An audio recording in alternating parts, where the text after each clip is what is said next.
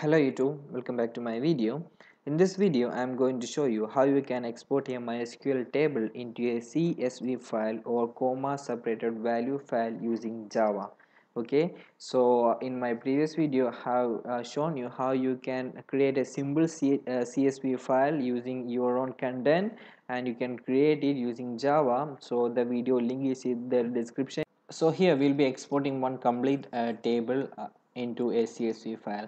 So one of the advantage of this creating a CSV file is, as the CSV file is platform independent, it will work in Linux or Windows or any other platform. So you can have a simple data, I mean the cross platform data transfer very easily. Okay, so this is the program which I have explained in my previous video, how you can create the CSV file. So with this data, this have created a CSV file like a book table, this one. Okay, book table CSV. Okay, now this is a normal CSV file. Now I'm going to connect to my MySQL database, and I'm going to export one of the table as I told. So I'm going to connect to your MySQL database. So this is my MySQL client. The client name is Heidi SQL Portable. You can have this free of course. Just Google Heidi SQL Portable. Okay. Now I have a MySQL database named BookDB, where there is a table named books, where I have this much data. With the table has the columns like book SL number, book title, category name, author name and publisher name, like this. Okay, so I'm going to export this into a CSV file using Java. Okay, so this is the program or the source code which I have explained before. Now the first one, while doing the this connect I mean exporting this database as CSV file, is we have to connect to our MySQL database. So we need a connection class where we can directly connect to our MySQL database. Okay, so I'm going to create a connection class. The class name I'm giving it as db connection. Okay, so inside this I'm going to paste the connection class content. So I'll explain that. Yes, have just pasted the connection class code. Actually, there is a method inside this db connection class. The method name is get connection, and it is returning a connection object with the local database connection. So this is directly connecting to the database name booksdb, and this is the username, and this is the password of my MySQL localhost MySQL database. Okay, now we have to import a MySQL Java file into this Java class path, so that we can import these classes from that Java file. Okay, so to import that, to add that Java file into my class path, just right click on the project where you can see build path, and go to configure build path, where you can see the in the Java build path section where you can see libraries. Just click on add external jars. Okay, now navigate to the location where your MySQL jar is there.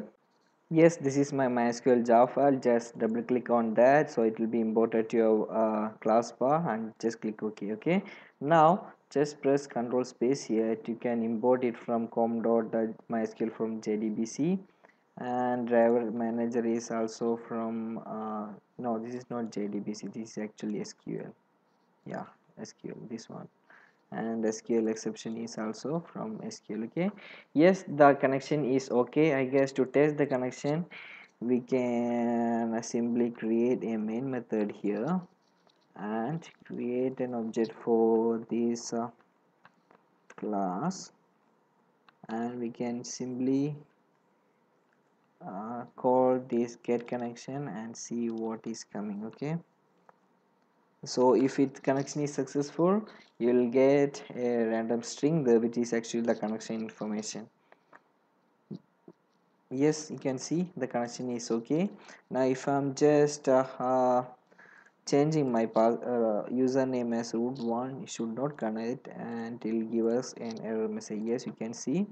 So access is denied, means our username or password is wrong. Okay, yes, so connection is successful. Now from here I'm going to call that connection here. Okay, so we can create a connection object here. So it's from java.sql connection equal to null.